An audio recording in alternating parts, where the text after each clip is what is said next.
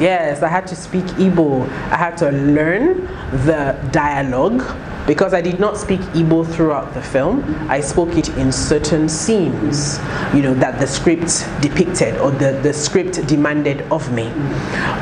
Yes, I ran away from the role.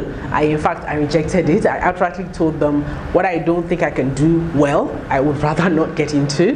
But for some funny reason, the director, the team, the producer, they imposed it on me. They forced it on me. They kept telling me, yes, it's you, step out of your comfort zone, do this, do something different, wow people. So I think in the last minute I just decided, yes, why not? If that had been Spanish, I probably would not have thought twice before learning to speak it for a role. If it had been French, I would not have seen it as something so out of place to do. So why on earth not Igbo, which is closer to me in culture? I'm a Nigerian.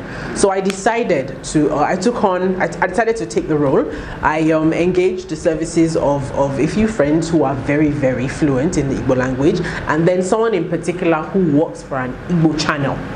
You know, he took me through it one by one. I recorded it on my phone.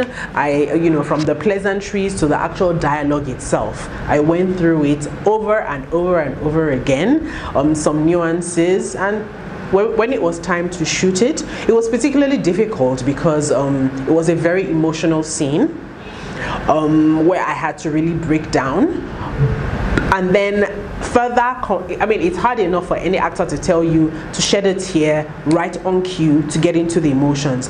And then now having to manage that with the mastery and the understanding and the conveying of emotions using a language that I wasn't too familiar with. So it was like double work, but I was able to pull it off. The director was happy. Other members of cast were also very, very proud. And hey, I'm happy I took that challenge.